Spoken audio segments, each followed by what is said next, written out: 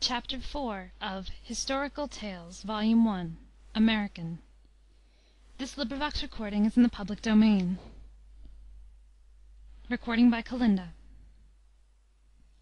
Historical Tales, Volume 1, American, by Charles Morris. Chapter IV. Sir William Phips and the Silver Ship.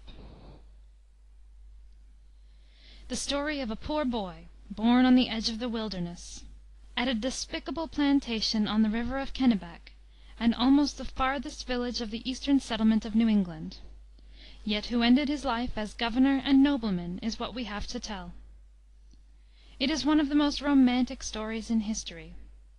He was born in 1651, being a scion of the early days of the Puritan colony. He came from a highly prolific pioneer family. He had 20 brothers and 5 sisters, yet none but himself of this extensive family are heard of in history or biography. Genius is too rare a quality to be spread through such a flock. His father was a gunsmith. Of the children, William was one of the youngest. After his father's death he helped his mother at sheep keeping in the wilderness till he was 18 years of age. Then there came an unaccountable impulse upon his mind that he was born to greater matters.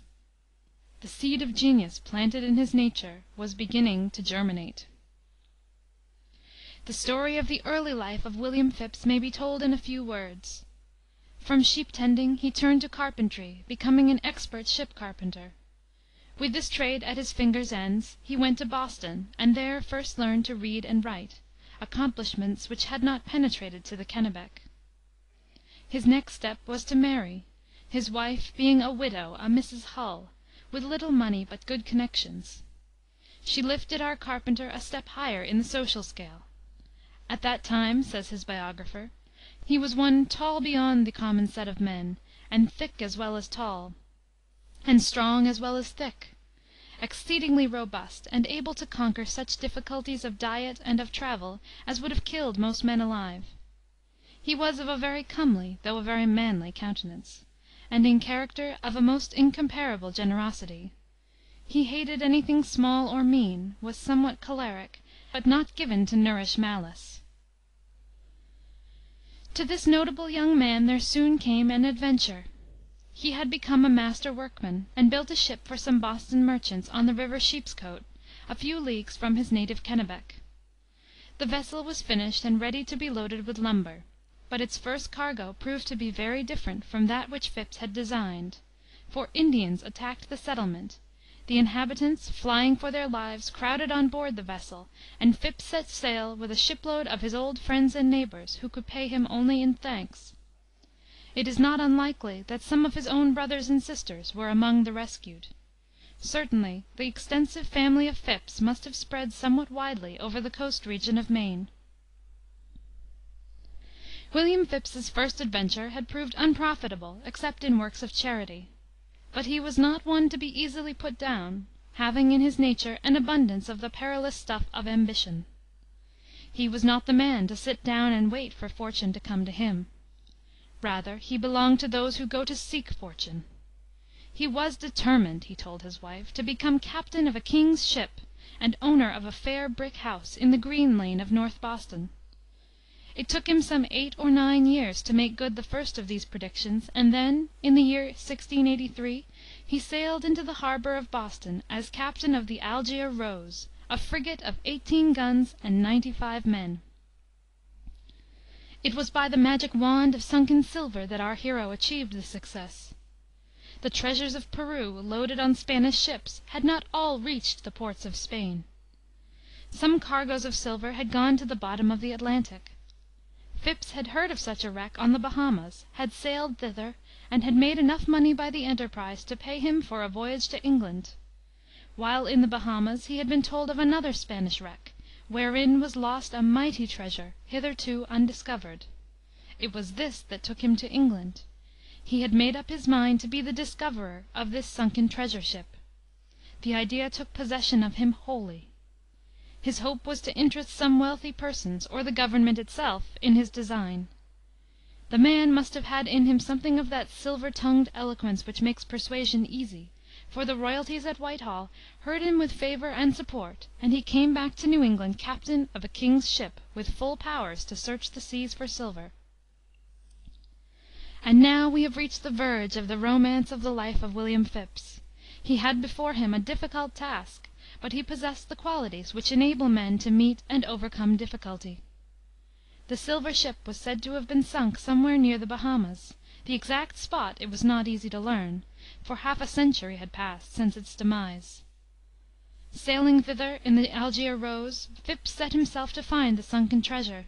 Here and there he dredged, using every effort to gain information, trying every spot available, ending now in disappointment, starting now with renewed hope, continuing with unflagging energy. His frequent failures would have discouraged a common man, but Phips was not a common man, and would not accept defeat. The resolute searcher had more than the difficulties of the sea bottom to contend with. His men lost hope, grew weary of unprofitable labour, and at last rose in mutiny. They fancied that they saw their way clear to an easier method of getting silver, and marched with drawn cutlasses to the quarter-deck, where they bade their commander to give up his useless search, and set sail for the South Seas. There they would become pirates, and get silver without dredging or drudging. It was a dangerous crisis. Phips stood with empty hands before that crew of armed and reckless men. Yet choler and courage proved stronger than sword-blades. Roused to fury, he rushed upon the mutineers with bare hands, knocked them down till the deck was strewn with fallen bodies, and by sheer force of anger and fearlessness quelled the mutiny, and forced the men to return to their duty. They were quelled, but not conquered. The daring adventurer was to have a more dangerous encounter with these would-be pirates. Some further time had passed in fruitless search. The frigate lay careened beside a rock of a Bahamian island, some 8 or 10 men being at work on its barnacled sides, while the others had been allowed to go on shore. They pretended that they wished to take a ramble in the tropical woods. What they wished to do was to organize a more effectual mutiny, seize the ship, leave the captain and those who held with him on that island, and sail away as lawless rovers of the sea. Under the great trees of that Spanish island, moss-grown and bowery, in a secluded spot which nature seemed to have set aside for secret councils, the mutinous crew perfected their plans, and signed a round-robin compact which pledged all present to the perilous enterprise. One man they needed to make their project sure. They could not do without the carpenter. He was at work on the vessel. They sent him a message to come to them in the woods. He came, heard their plans, affected to look on them favourably, but asked for a half-hour to consider the matter. This they were not disposed to grant. They must have an answer at once. The carpenter looked about him. Dark and resolute faces surrounded him. Yet he earnestly declared he must have the time. They vigorously declared he should not. He was persistent, and in the end prevailed. The half-hour respite was granted. The carpenter then said that he must return to the vessel. His absence from his work would look suspicious. They could send a man with him to see that he kept faith. The enterprise would be in danger if the captain noticed his absence. The mutineers were not men of much intelligence or shrewdness, and consented to his return. The carpenter, who had at heart no thought of joining the mutineers, had gained his point and saved the ship. In spite of the guard upon his movements, he managed to get a minute's interview with Captain Phips, in which he told him what was afoot. He was quickly at his post again, and under the eyes of his guard, but he had accomplished his purpose. Captain Phips was quick to realize the danger, and called about him those who were still in the ship. They all agreed to stand by him. By good fortune the gunner was among them. The energetic captain lost no time in devising what was to be done. During the work on the ship the provisions had been taken ashore and placed in a tent, where several pieces of artillery were mounted to defend them, in case the Spaniards, to whom the island belonged, should appear. Quickly but quietly these guns were brought back to the ship. Then they and the other guns of the ship were loaded and brought to bear on the tent, and the gangway which connected the ship with the land was drawn on board. No great time had elapsed, but Captain Phips was ready for his mutinous crew. To avert suspicion during these preparations, the carpenter, at the suggestion of Phips, had gone ashore and announced himself as ready to join the mutineers. This gave them great satisfaction, and after a short interval to complete their plans, they issued in a body from the woods, and approached the ship. As they drew near the tent, however, they looked at one another in surprise and dismay. The guns were gone! "We are betrayed!" was the fearful whisper that ran around the circle. "Stand off, you wretches, at your peril!" cried the captain, in stern accents. The guns of the ship were trained upon them. They knew the mettle of Captain Phips. In a minute more cannon balls might be ploughing deadly gaps through their midst. They dared not fly, they dared not fight. Panic fear took possession of them. They fell upon their knees in a body, begged the captain not to fire, and vowed that they would rather live and die with him than any other man in the world. All they had found fault with was that he would not turn pirate, otherwise he was the man of their hearts. The captain was stern, they were humble and beseeching. In the end he made them deliver up their arms, and then permitted them to come on board, a thoroughly quelled body of mutineers. But Captain Phips knew better than to trust these men a third time. The moment the ship was in sailing trim, he hoisted anchor, and sailed for Jamaica, where he turned the whole crew, except the few faithful ones, adrift, and shipped another crew, smaller, but, as he hoped, more trustworthy. The treasure ship still drew him like a magnet. He had not begun to think of giving up the search. Discouragement, failure, mutiny, were to him but incidents. The silver was there somewhere, and have it he would, if perseverance would avail. From Jamaica he sailed to Hispaniola. There his fluent persuasiveness came again into play. He met a very old man, Spaniard or Portuguese, who was said to know where the ship lay, and by the policy of his address wormed from him some further information about the treasure ship.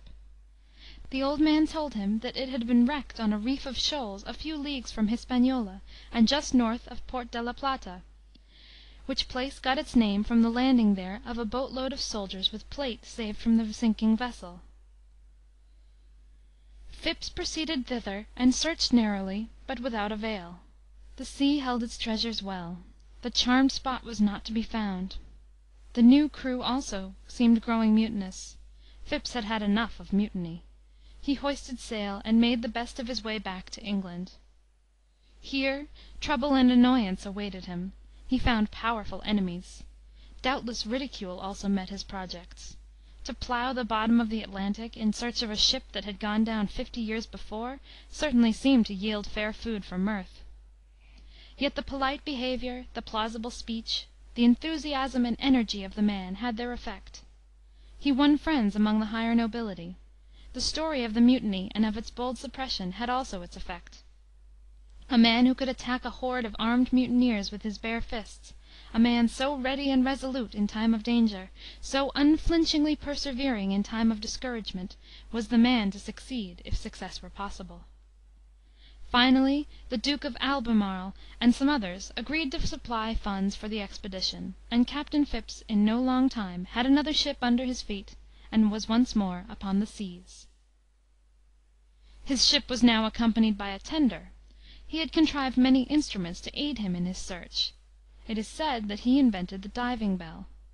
There was certainly one used by him, but it may have been an old device, improved by his Yankee ingenuity. Port de la Plata was reached in due time, the year being 1684 or 1685. Here Phips had a large canoe or periago made, fitted for 8 or 10 oars. It was hollowed out from the trunk of a cotton tree. He used his own hands and adze in the work, enduring much hardship, and lying abroad in the woods many nights together. The shoals where search was to be made were known by the name of the Boilers. They lay only 2 or 3 feet below the surface, yet their sloping sides were so steep that, says one author, a ship striking on them would immediately sink down, who could say how many fathom, into the ocean. The tender and the periago were anchored near these dangerous shoals, and the work went on from them. Days passed, still of fruitless labour. The men, as they said, could make nothing of all their peeping among the boilers. Fortunately they had calm weather and a quiet sea, and could all day long pursue their labours around and among the shoals. A day came in which one of them, looking far down into the smooth water, saw what is known as a sea feather, one of the attractive products of those gardens of the sea, growing out of what seemed a rock below him. He turned to an Indian diver, and asked him to dive down and bring it up. "We will take it to the captain," he said. "It is tiresome, going back always empty handed." The diver made the leap. In a minute he was back with the sea feather in his hand. There were signs of excitement on his dusky face as he climbed into the boat. He had indeed a surprising story to tell. "I saw great guns down there," he said. "What! Guns?" was the general cry. "Yes, great guns, as from some ship." Guns! The despondency of the crew at once changed to ardent enthusiasm. Had they at length hit upon the spot for which they had so long sought in vain? The Indian was told to dive again, and see what could be found. He did so. When he came up, their eyes were ready to start from their heads, for he bore with him an object of infinite promise to their wealth-craving souls. It was a lump of silver, a sow they called it, worth some 200 or 300 pounds in money. The search was over, the spot was found, fortune lay within their reach. Marking the spot with a buoy, they rowed back to the ship on which the captain had remained. Here they, disposed to have some sport, declared with long faces that the affair had better come to an end. They were wasting time and labour. The sea had no treasure to yield. "If we were wise, captain," said the leading speaker, "we'd pull up stakes and sail back for merry old England. There's nothing but failure here. As much work done in digging and drudging at home would bring tenfold more profit." Phips listened in silence to him and the others, looking from face to face. "Our disappointments have been many," he replied, in a calm and resolute tone, "yet I do not despair. I am determined to wait patiently on God's providence. We will find the treasure ship yet, my lads. Do not lose courage." Turning his gaze to one side as he spoke, he started violently, and then asked, in a tone so constrained that it seemed the voice of agony, "Why, what is this? Whence comes this?" He had caught sight of the sow of silver, which they had cunningly laid a little out of direct vision. "It is silver, Captain Phips," said the spokesman. "We did but jest with you. That came from the bottom of the sea. All is well. We have found the treasure ship." "Then, thanks be to God, we are made!" cried the captain, clasping his hands in fervent thankfulness. There was no longer any lack of energy in the labour. All hands went to work with a hearty good will. Curiosity to learn what the sea had to yield wrought upon them as much as desire for reward. Up came the silver, sow after sow. In a short time they had brought up no less than 32 tons of this precious metal, with 6 tons besides, that were raised and appropriated by a Captain Adderley of Providence, whom Phips had engaged to help him, and who took this means of helping himself. His crew was small, but his diligence great. The silver was not all in sows. Much of it was coined, and this coined silver was in many cases covered with a crust, several inches thick, of limestone-like material. It came out in great lumps, the crust needing to be broken with iron tools, when out would tumble whole bushels of rusty pieces of eight. Nor was the treasure confined to silver. There came up gold in large quantities, and also pearls and other precious stones. The Spaniards had gleaned actively in those days of old, when the treasures of Peru were theirs for the taking; and the ocean, its secret hiding place once found, yielded generously. In short, the treasure recovered is said to have been worth nearly 300,000 pounds sterling. They did not exhaust the deposit. Their provisions failed, and they had to leave before the work was completed. Others who came after them were well paid for their labour. The treasure on board, Captain Phips had new trouble. The men, seeing such vast litters of silver sows and pigs come on board, were not content with ordinary sailors' pay. They might even be tempted to seize the ship, and take its rich lading for themselves. Phips was in great apprehension. He had not forgotten the conduct of his former crew. He did his utmost to gain the friendship of his men, and promised them a handsome reward for their services, even if he had to give them all his own share.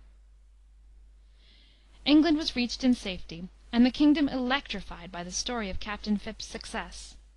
The romantic incidents of the narrative attracted universal attention. Phips was the hero of the hour. Some of his enemies, it is true, did their utmost to make him a wronged hero.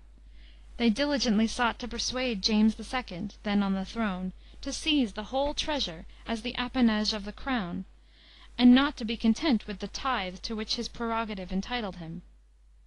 James II. was tyrannical, but not unjust. He refused to rob the mariners. Captain Phips, he said, he saw to be a person of that honesty, ability, and fidelity, that he should not want his countenance. Phips was certainly honest; so much so, indeed, that little of the treasure came to him. His promises to his men were carefully kept. His employers were paid the last penny of their dues. In the end, out of the whole, there remained to himself less than 16,000 pounds. The Duke of Albemarle, moved by admiration for this honesty, gave him as a present from his wife a gold cup of the value of nearly 1,000 pounds. As for the king, he was so pleased with the whole conduct of the adventurer, and perhaps so charmed by Phips's silvery speech, that he conferred on him the honour of knighthood, and the plain Kennebec boy became Sir William Phips, and a member of the aristocracy of England. Every one acknowledged that the discovery owed his success to merit, not to luck. He was evidently a man of the highest capacity, and might, had he chosen, have filled high places and gained great honours in England. But America was his native land, and he was not to be kept from its shores. He became such a favourite at court, that one day, when King James was particularly gracious to him, and asked him what favour he desired, he replied that he asked nothing for himself, but hoped that the king would restore to his native province its lost liberties, by returning the charter of which it had been deprived. "Anything but that!" exclaimed James, who had no idea of restoring liberty to motherland or colony. He appointed Phips, however, High Sheriff of New England, and the adventurer returned home as a man of power and station. On his way there he visited the silver ship again, and succeeded in adding something of value to his fortune. Then, sailing to Boston, he rejoined his wife after a 5 years' absence, and, to complete the realization of his predictions, immediately began to build himself a fair brick house in Green Lane. We have finished our story, which was to tell how the sheep boy of the Kennebec rose to be the High Sheriff of New England, with the privilege of writing Sir before his name. His after life was little less memorable than the part of it told, but we have no space left to tell it. King James was soon driven from the throne, and King William took his place, but Sir William Phips retained his power and influence. In 1690 he led an army against Port Royal in Acadia, took it, and came back to receive the plaudits of the Bostonians. He next attempted to conquer all Canada from the French, attacked Quebec with a strong force, but was repulsed, largely in consequence of a storm that scattered his ships. The Bostonians had now no plaudits for him. The expedition had cost New England about 40,000 pounds, and there was not a penny in the treasury. The difficulty was overcome by the issue of treasury notes, an expedient which was not adopted in England till 5 years afterward. Charles Montague, the alleged inventor of exchequer bills, doubtless owed his idea to the sharp-witted Bostonians. The beginning of 1692 found Sir William again in England, whence he came back to his native land as Captain General and Governor in Chief of the colony of Massachusetts. From sheep boy he had risen to the title of Your Excellency. Phips was governor of Massachusetts during the witchcraft delusion. The part he took in it was not a very active one, but when, in 1693, he found that grand juries were beginning to throw out indictments, and petit juries to return verdicts of not guilty, he ended the whole mad business by emptying the prisons, then containing about 150 persons committed, while over 200 more were accused. In 1693 Governor Phips led an expedition against the Indians of Maine, and forced them to conclude a treaty of peace. In 1694 he went to England to answer certain accusations against his conduct as governor, and here was taken suddenly sick, and died February 18, 1695. The noble house of Phips, thus instituted, has steadily grown in rank and dignity since that date, bearing successively the titles of Baron, Viscount, Earl, until finally, in 1838, a Phips attained the rank of Marquis of Normandy. It is a remarkable development from the life of that poor boy, one of a family of 26, whose early life was spent in tending sheep in the wilderness of Maine. End of chapter 4.